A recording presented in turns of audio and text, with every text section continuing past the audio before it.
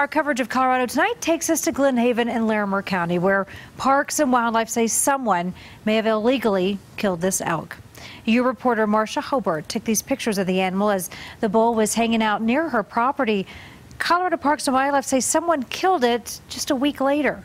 Sean Chitness talked with neighbors who are furious as someone would hurt this elk that they call Glen.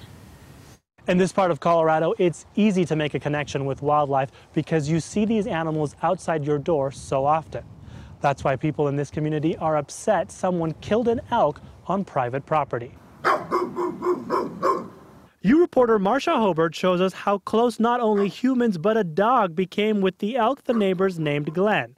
A professional photographer, Hobart took photos of the animal from a safe distance. I came home one night and here was this bull elk sitting in the front yard. Neighbors in Glen Haven became so fond of the elk they named him after their town. He would come and go and was a welcome sight for this small community. He was just so friendly and was bonding with everyone in the neighborhood. Earlier this month, a hunter would come onto private property and kill the elk.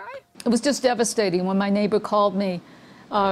Just hysterical that she had witnessed some hunters right across the road killing this animal. For lovers of wildlife like Hobart, it's sad to see someone take the life of an animal she and her neighbors grew to love in such a short time. She says to take advantage of an animal so comfortable around humans was not a hunt, but a kill. It was just a beautiful elk.